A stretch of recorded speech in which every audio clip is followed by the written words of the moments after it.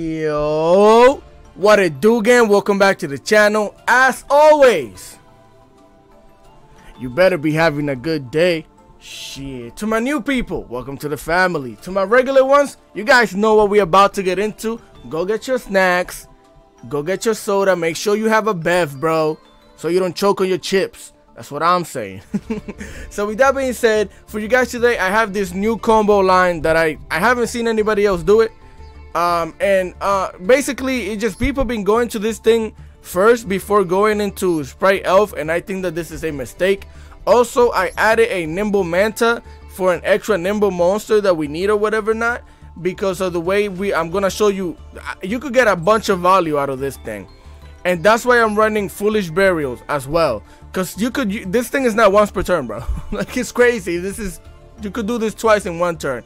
So with that being said, I'm gonna show you some shenanigans. I hope you guys enjoy the content. If you do, please leave a like, share, comment, and subscribe.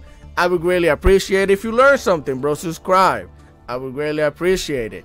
With that being said, enough talking. Let's get into the sauciness, man. Let's cook it up. All right, gang, here we are for the first video portion. First combo of the video. So this combo basically relies on just having a nimble beaver and any other level 2 monster that you can special summon, right? So you're gonna normal summon the beaver, activate beaver's effect. You're going to get yourself, don't get another beaver, you could get one of these two. It's all up to you. I usually like to go for the nimble angler. And now you're gonna special summon your red, just, you know, for protection purposes, but it's also a part of your combo. Then you're going to go into the gigantic Spright. What? Yeah, bro, we're doing things differently over here. You're going to activate that boy's effect. It doesn't matter which one you detach from it, but we're gonna detach the nimbler. And you're gonna special summon yourself a swat frog. You're going to activate your swat frog, send another swat frog to the graveyard. That's where she likes to be, or it. I don't know why I called it a she, it don't matter. Then you're going to go into your Spright Elf. What? Yeah, bro, I'm telling you, we're doing things differently over here. Put that boy right there. Activate that effect. You're going to get yourself a frog. It likes to bounce from the graveyard to the field. That's what it does, right? I like to leave this space open just so I don't mess up my combo, so you should do that too. Then right here, we're going to activate this thing's effect one more time. You're going to send this Rotototem. You can activate the Rotototem's effect. You can banish the swat frog and special summon the Rotototem. Now with both of these monsters, you go into the sprint. You're gonna start sprinting, bro. What? Yep, I'm telling you, this we're just doing things differently. Also, make sure that you put him here in the middle.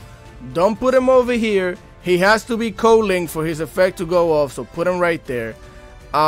Where we at? Activates effect. Now you're going to send a nimble angler to the graveyard. Activate that boy's effect. You will bring 2 of these, and this is why I added this thing into the deck, because now you have extra resources. You have way more resources and more recovery, because next turn, if I draw into this and I need it, you know, if I didn't have this, all of my nimble beavers will be in the graveyard. But now, if I can normal summon that next turn, I get to special summon one from the graveyard. So you have more recovery, more value. So with both of these monsters, you're gonna special summon them, right? Bow. Now with both of these, you're gonna get yourself a Melfi.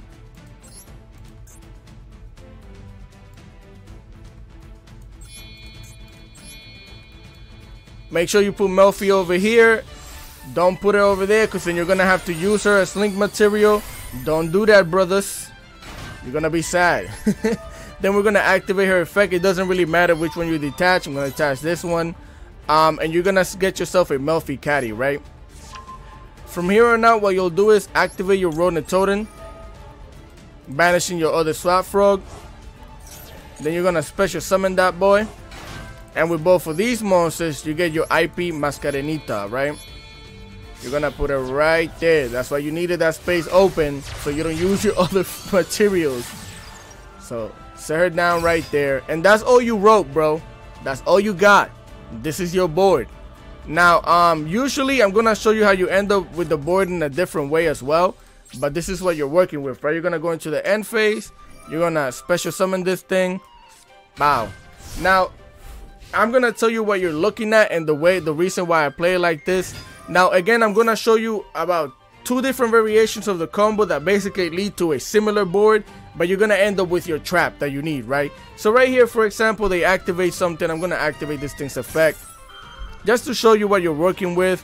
You could activate your elf where yeah, bring your red back onto the field, right? Here I don't activate IP Masquerena yet. I know usually when people use this thing's effect, they activate IP Masquerena. I'm not gonna do that to show you why, right? So bring this thing back, activate this thing's effect, bring this to your hand. I suggest when you're playing this deck, also play with the toggle on, because I would have been able to just activate that. So for example, now that a card got returned to the hand, or a monster was special summoned while this was on the field, you could activate its effect, right? So you're gonna activate that thing's effect. You're gonna detach a material from your Melfi Forest, and you're gonna bounce a card back. You could do this at any point in time in the game, you know, but I'm doing it down to show you the effects that you have. Also, you have the negate of this thing right here because you brought a card back into the hand, right? So you can negate something. And now after I use Sprint, that's when I usually like to use IP Masquerena. I'm gonna show you why. And again, you could activate this thing's effect as well, right? So you're gonna set that boy down, activate its effect, and you're gonna go into your Hero of the Arc Light, right? Using both of these to synchro summon. Get it out here. Now everything sent to the graveyard is gonna, well, every monster sent to the graveyard is gonna get banished instead. And it's also a negate for everything, Omni negate. So then with both of these monsters, now with your Sprint and your IP Masquerena, you can go into your Evermax. And the reason why I do it like this is because I like to keep Elf on the field. And now if your opponent can't pop Elf, they can't attack over it either because this thing is on the field. So again, you get to bounce a card back. Computer don't even want to do more things. But essentially, that's what I wanted to show you, right?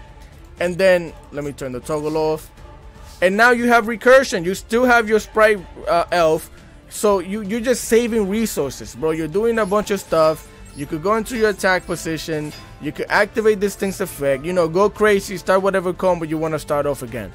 So this is why this board is better, in my opinion, than going into Sprint first. Now let me show you the different. It's basically the same combo, but you're gonna end up with your trap. And then there's another crazy combo that I'm gonna show you. So let's get into those. Alright, gang, so here we are for the second combo guide portion. Alright, so basically this is when you have 2 monsters and a Spright starter, right? You're gonna normal summon this. Then you're gonna activate, well, a monster and a monster you could special summon, right? You're gonna special summon this one. Then with both of these, you're gonna go into Gigantic Spright.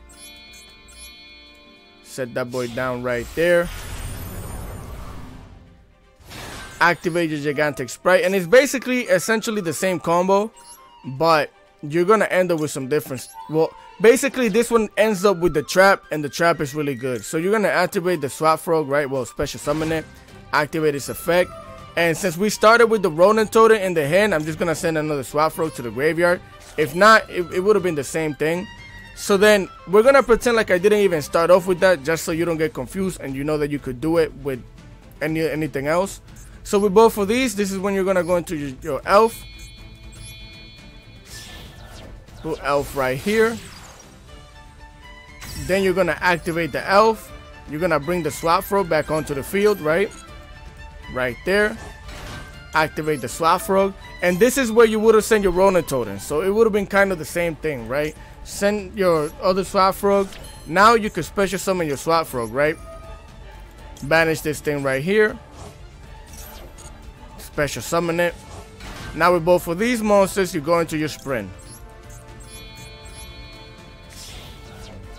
Set down the Sprint right there. Remember, always co-link. Why doesn't that thing have an animation, Konami? Activate its effect, and then you're gonna send your Nimble Angler to the graveyard. You're gonna activate the Nimble Angler, and you're gonna special summon 2 of these, right? Again, this is for leave 2 of them alone. If you could leave one, just summon one of the Mantas and one of the Beavers. Set them down right here. Now with both of these monsters, you're going to go into Melfi of the Forest. Wait, actually, no. Special summon your Ronin Totem. My fault. Just special summon your Ronin Totem. Banish one of your swap frogs. Get that boy right there. Now you're gonna go into your Melfi Forest using the Ronin Totem and any one of your nimble monsters. Set it down right there. Activate that effect. You're gonna get rid of the Ronin Totem specifically. When you're doing it like this, you need to get rid of the Ronin Totem. And now you get yourself your Melfi Caddy onto the hand, right? You're going to activate your Ronin Totem once again. Banish your other swap frog. Special summon the totem. And with both of these monsters, you go into your IP Mascarenita, right? Right there. Set it down in her own little spot. And now this is where the combo gets loco, right? You're gonna activate your price starter.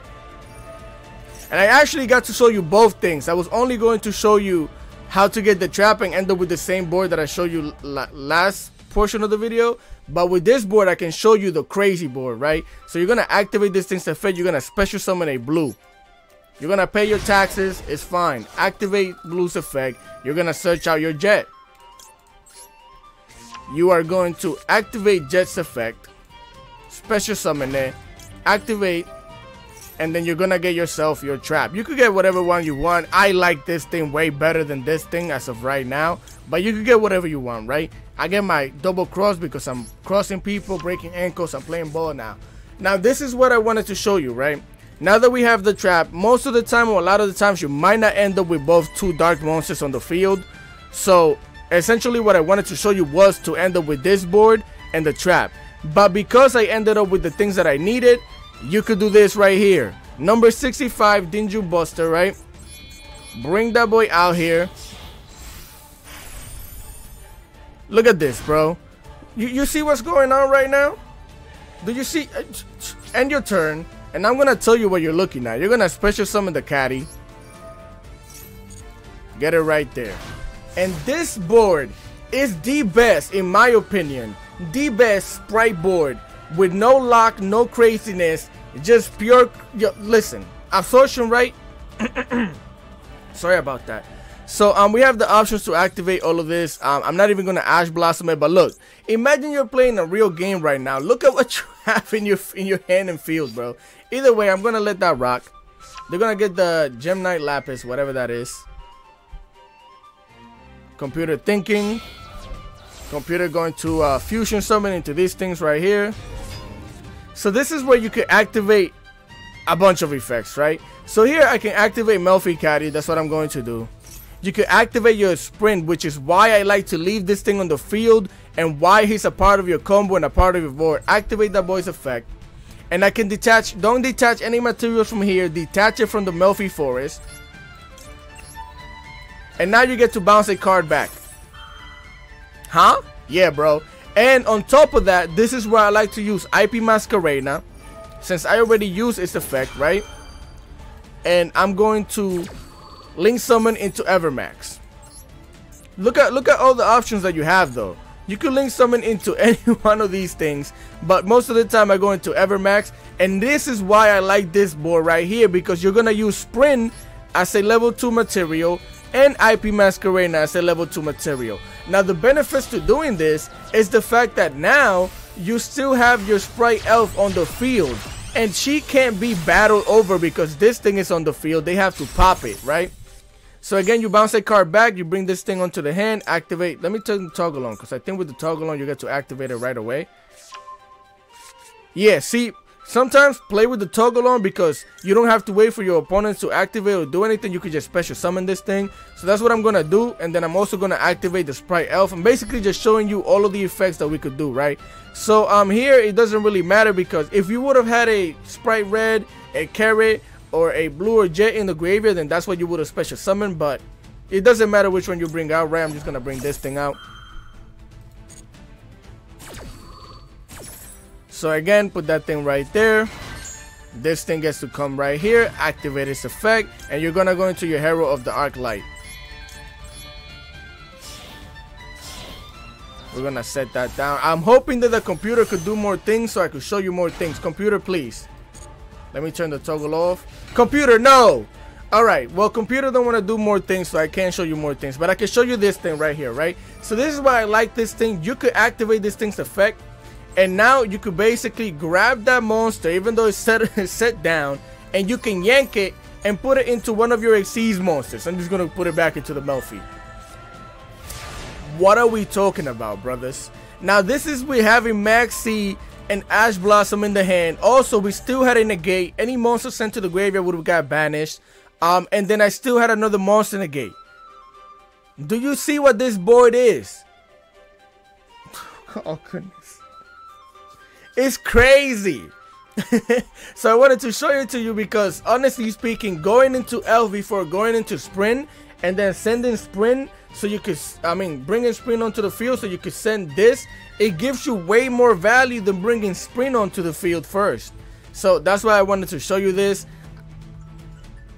Let me see if I could show you the fact that you could use this twice in one game. I'm gonna show you how to do that. Let's go. Right, guy, here we are for the next portion of the video. Now this is, I'm actually glad that I got this hand. This is a brick.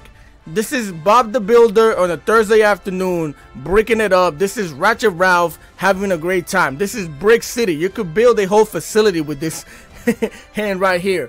But not really. You have Foolish Burial Goods. So I'm gonna show you how you could go crazy with just Foolish Burial Goods, right? I'm gonna activate this effect. You're going to send the Nimble, where that? Right here. You're gonna send your Nimble Angler to the graveyard. Now you're gonna activate this effect. You're going to bring both of these onto the field, right? Set them right there.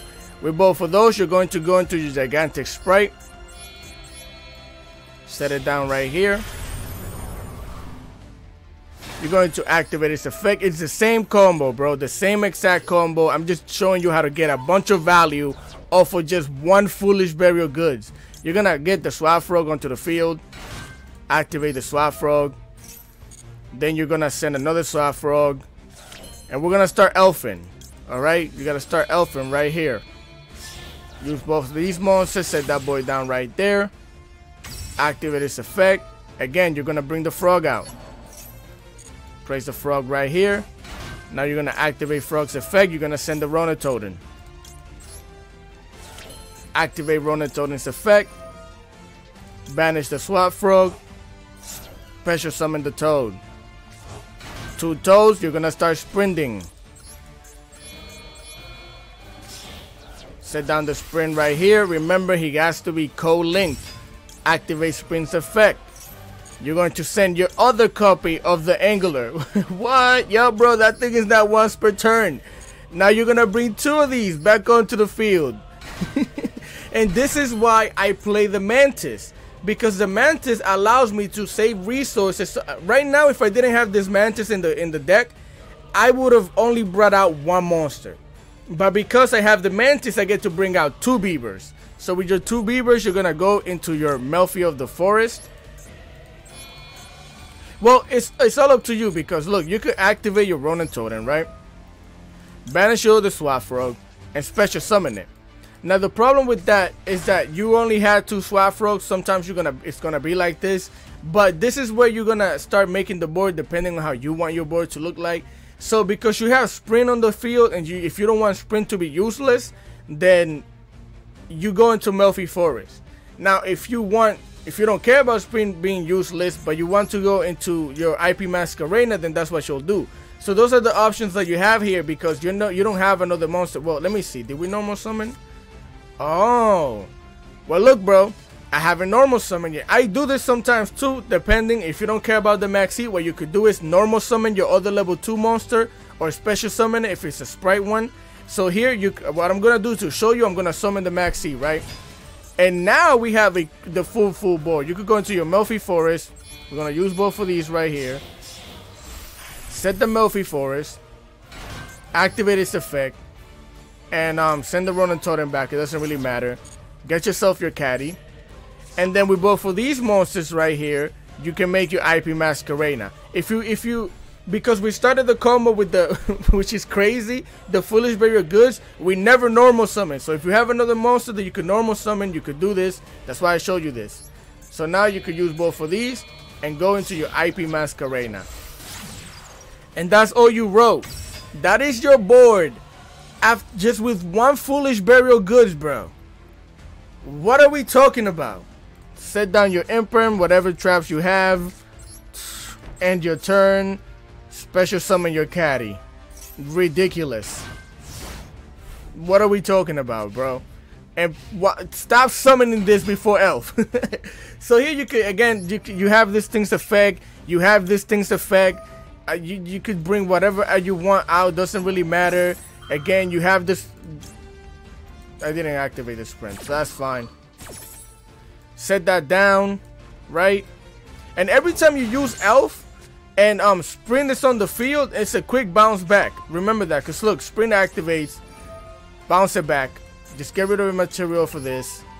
Get that thing out of my face. And you can negate if you want. Doesn't matter because we're bouncing it back. But I'm just showing you stuff. Again, activate this.